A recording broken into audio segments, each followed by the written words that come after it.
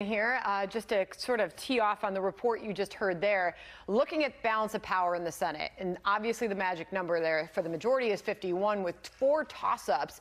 It's anybody's guess how this will go on election night to secure the majority in the Senate. Diving into that Senate race there in Arizona, you look at these candidates in the fight of their life, neck and neck race there, toss-up. Mark Kelly, the Democrat, trying to hold on there. Blake Masters making a run for it. I'll dial into Maricopa County in just a second, but we're also watching the governor's race in this state. Obviously, Kari Lake, that very recognizable name, the former TV and anchor and reporter, gaining a lot of popularity, running a far-right campaign in that state, has run a really tight race there with Hobbs. So we're watching both of these races come election night, 9 p.m. closing time.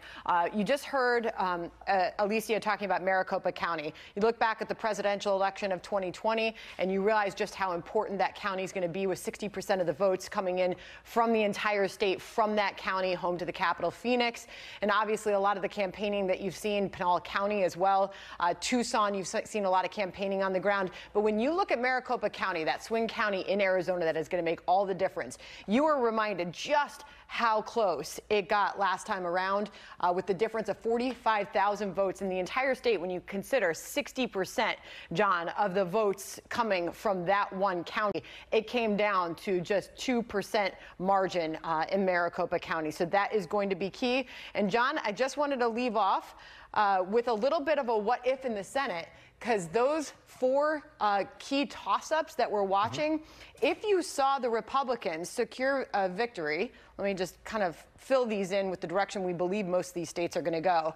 But if Republicans are able to secure victory in Arizona, reporting on the race that we just did, you've turned this red, and a likelihood that they could turn Nevada red. All of a sudden, you've got Pennsylvania and Georgia that could go to Democrats, but at that point, you've already got Republicans securing the majority. So that is one of the cases that could be made for control of the Senate come election night. Rick Scott, who's in charge of the NRSC, is predicting 52 plus tomorrow night. We'll be talking with Newt Gingrich.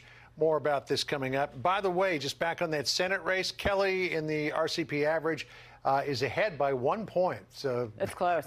That race is tick tight. No question about that. All right, Sandra, more to